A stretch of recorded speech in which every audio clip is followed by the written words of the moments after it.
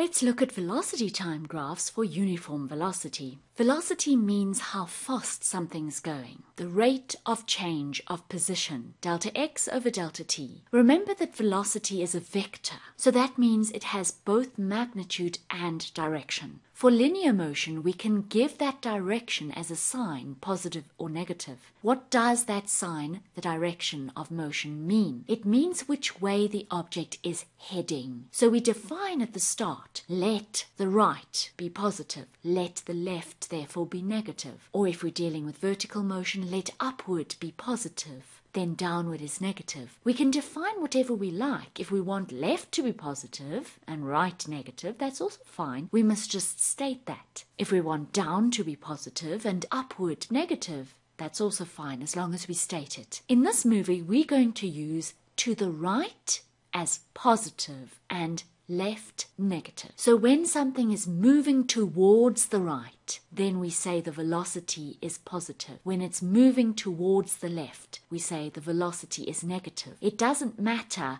on which side of the reference point the object is. That determines whether the position is positive or negative, but it has nothing to do with the velocity being positive or negative. The velocity sign just means which way it's heading, wherever it is. So let's look at some velocity time graphs, VT graphs. If the object is moving at uniform velocity, then the velocity is one value all the time. So we have a flat graph with zero gradient because there's only one value for the velocity all the time. If it's moving in the positive direction all that time, then that line is above the 0 point in the graph. It's positive. If it's heading towards the left, if left is our negative all the time, then that line is on the negative side of the 0 of the graph. So let's look at an example of a man moving with this kind of motion. Notice that he's always heading to the right.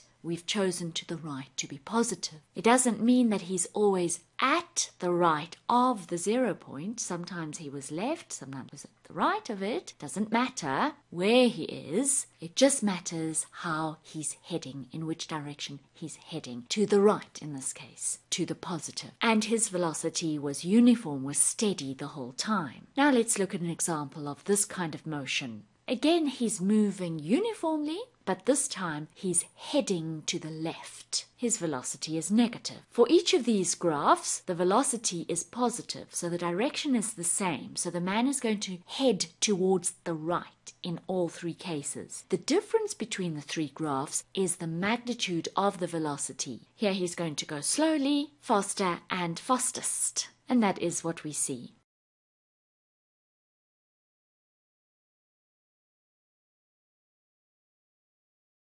The area underneath a velocity time graph tells us displacement, change in position, how far the man went in this case. The gradient tells us acceleration, how much the velocity changed per time. So if we compare these three graphs, we see, of course, in the first case, the motion took a long time. In the second case, it took shorter, and in the last case, it took the shortest. Why? Because firstly, he was going slowly, so to go a certain distance needed a long time. In the second case, it took less time because he was going faster, and in the last case, he was going very quickly, so it took a shorter time. The area underneath each of the graphs is meant to be the same, because in all cases the man has the same displacement, the same change in position. Now let's speak about the gradient of these three graphs. All of them have a zero gradient because they are flat. They have no gradient. The gradient of a velocity time graph tells us acceleration. The acceleration for all of these graphs is zero. It's not accelerating because the motion is uniform. How about these graphs? In all cases, the direction of the velocity is the same. It's negative. In other words, the man is going to move to the left in all cases. However, the magnitudes differ.